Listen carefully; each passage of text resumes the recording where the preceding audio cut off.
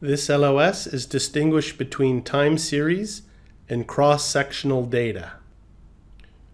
Time series data are a collection of observations at equally spaced intervals of time. Note the key thing there is equally spaced intervals of time.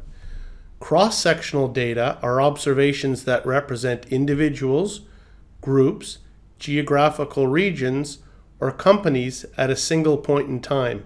So you could be looking at the PE or the earnings per share of a different group of companies at a single point in time.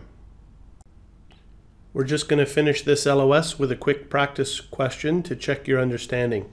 An analyst collects data relating to 5 commonly used measures of debt leverage and interest coverage for a randomly chosen sample of 300 firms. The data comes from those firms' fiscal year 2011 annual reports. This data is best described as A, time series data, B, longitudinal data, or C, cross-sectional data. Okay, the correct answer is C, it's cross-sectional data.